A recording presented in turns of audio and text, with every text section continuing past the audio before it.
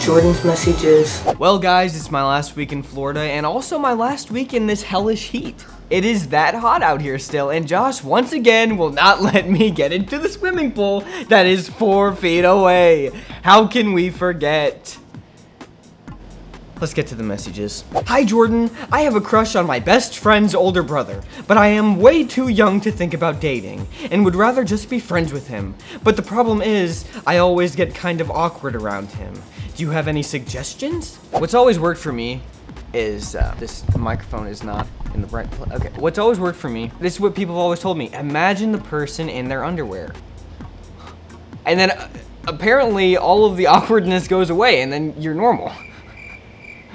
Dear Jordan, if you could only listen to, sing, and play one song for the rest of your life, what would it be? I would probably sing and play... Hello? Hi. That's Kelly. I would probably sing and play the clean version of It's Getting Hot in Here, because I'll tell you what, it is blazing hot out here. It's getting hot in here, so Josh let me go in the pool. Please. Dear Jordan, recently I tweeted this guy about how I had a dream that he kissed my cheek and called me cute. Then he retweeted it. What does that mean? I'd like to think it means we're meant to be, but I can't be sure. Do you think his retweet means there's hope for us? LOL. P.S. It's you. You know, I wouldn't read too much into that. I will freely admit that that was me. Your tweet was funny, and so I retweeted it. It made me laugh out loud when I read it. Honestly, I don't know who you are, really, and it was a funny tweet, so, I mean, yeah. And for my grand finale, my greatest rebellion.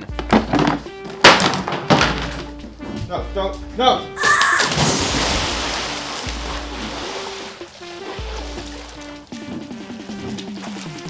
Don't be messy, and take your shirt off when you jump in the pool, unless you're a girl.